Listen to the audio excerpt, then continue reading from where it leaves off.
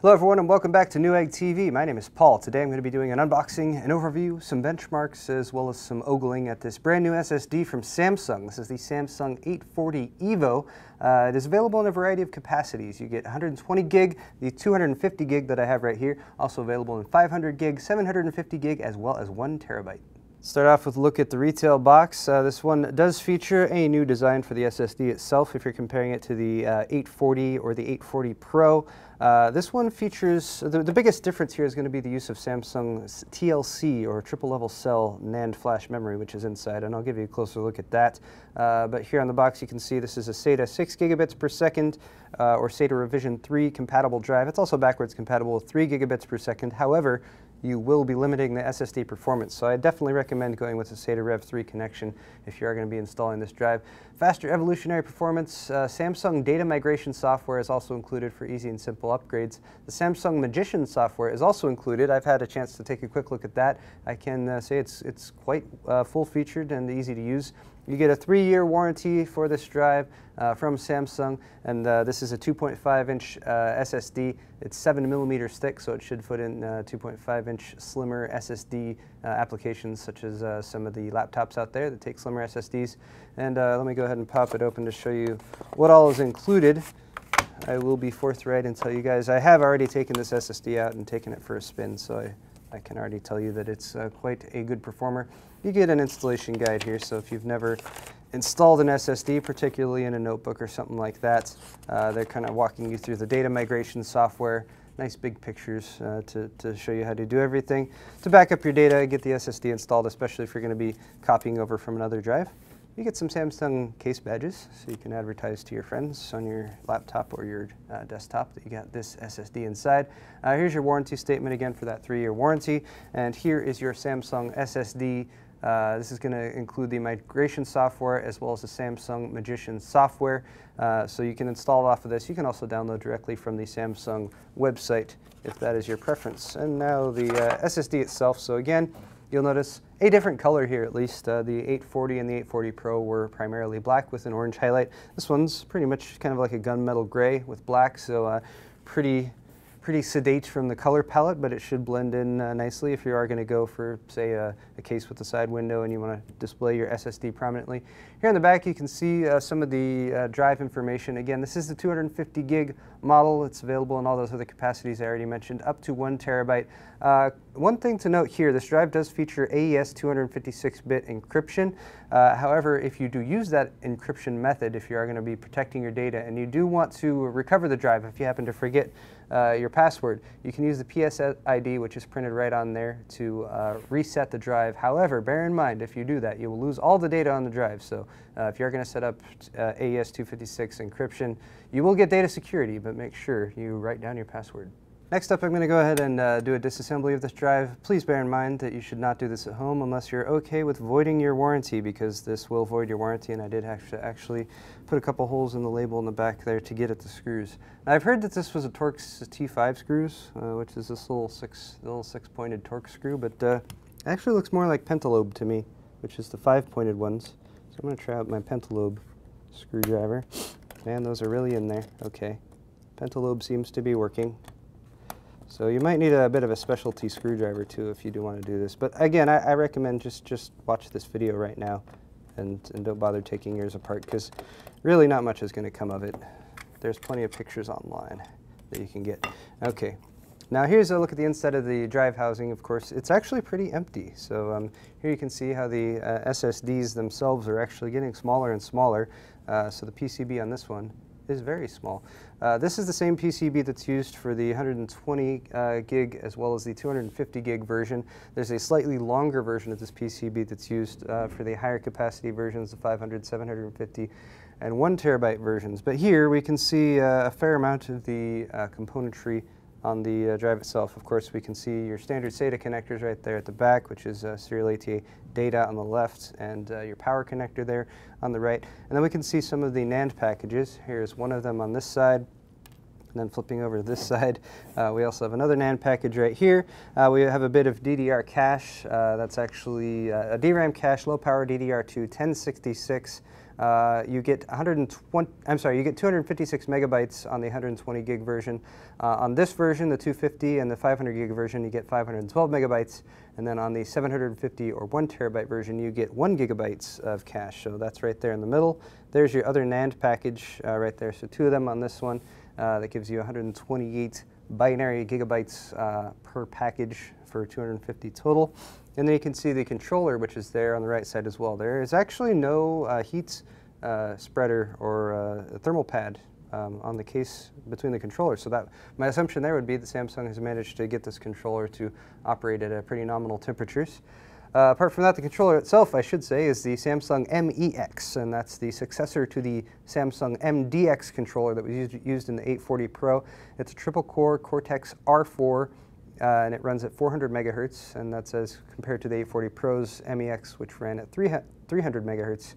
It's also SATA 3.1 compatible, which offers some new functionality and some additional efficiency, but one of the best things as far as an SSD goes is it does allow for queued trim commands. And if you're not familiar with trim, you could take a look at our SSD video on Newegg TV, and that should hopefully give you a better idea of trim and garbage collection. Apart from that, you also have the NAND packages, and that's also made by Samsung. It's 19 nanometer TLC, or triple level cell memory. So a typical NAND package or typical NAND is defined as either SLC or single level cell, and that will store 1 bit or 1 0 or 1 per cell. For a while now, we've been seeing MLC, or multi-level cell memory, which uses 2 bits per cell. This is TLC, which is still MLC, which is multi-level cell, but this is triple level cell, so you get 3 bits per cell. And they've actually done sort of a fancy thing with it. With these new NAND packages. It's what's called turbo write, and basically Samsung, or the controller itself, is going to set aside a portion of the NAND, and it's going to use it as a cache, but it's going to operate the TLC memory, the TLC NAND packages as SLC. So it's only going to write 1 bit per cell, even though it's TLC memory.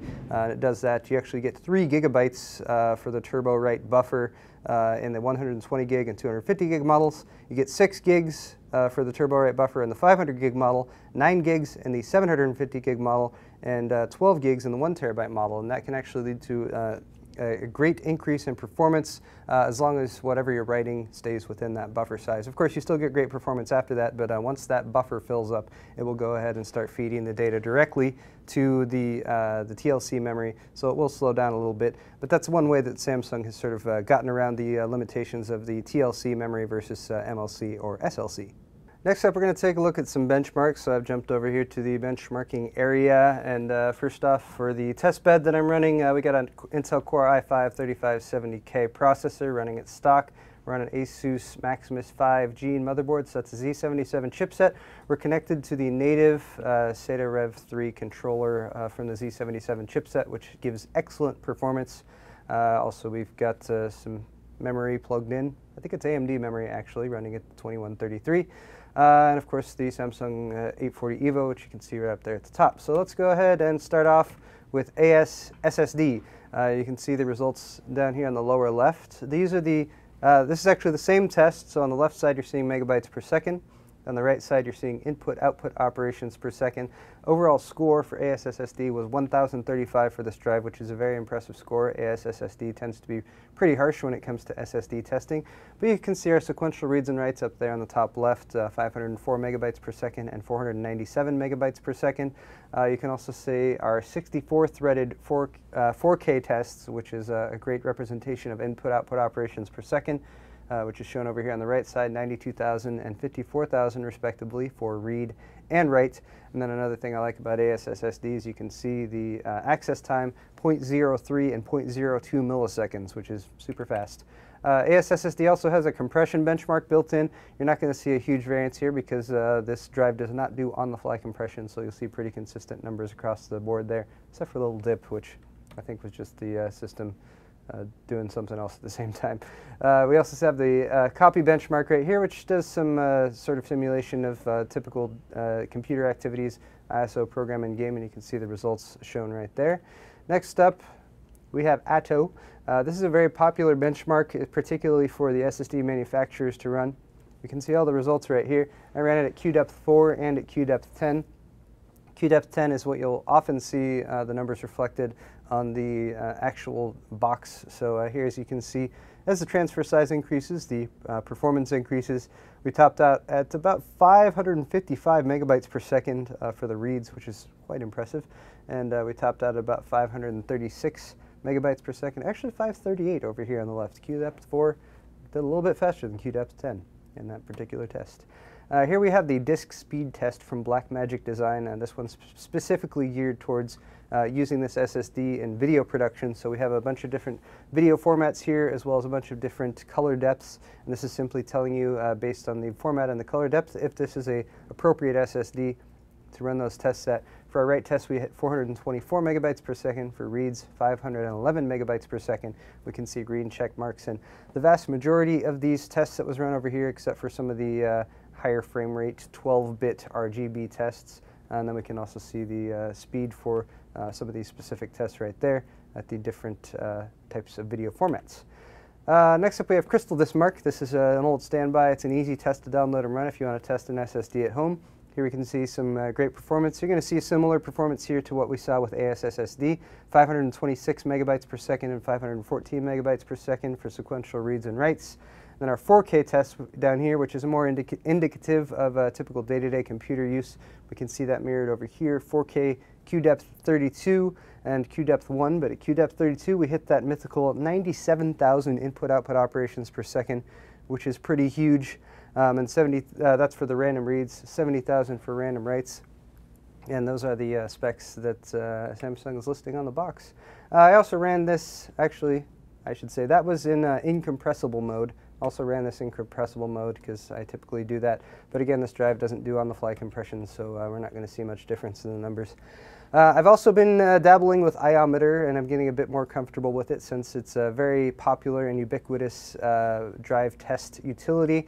However, it's a little bit more difficult to jump into, but I just ran a quick test here. This is a 4K sequential write QDepth 32 test, and we can see input-output operations per second, 88,000 listed right there, and 345 megabytes per second in that particular test. I'll be bringing you more of those tests in the future. Finally, we have the Samsung Magician software, and I'll be showing you a little bit more of this as well. But we can see that it's got a built-in performance benchmark, so there's the numbers we saw there. This drive is rated for up to 540 megabytes per second sequential read. We hit 551. It's up to 520 sequential writes. We hit 537. 97,000 random read IOPS. We hit 98,000. And 66,000 random write IOPS, and we hit 79,000. So bear in mind, this is Samsung's own utility, so I would expect it to perform well with their drives, but that is some impressive performance nonetheless. And lastly, since I was talking about that software, I did want to show it. So it's up here on the top right. Also, in case you guys are wondering, the 250 gig model when formatted will give you 232 usable gigs of actual storage. And then here's a quick look at the utility. So you get a sort of an overall view of the drive health status. You can validate your serial number. It will tell you the drive space as well as the use space. Total bytes written to the drive over time. Also some useful information like whether or not you have AHCI enabled or not, what SATA interface you're connected to.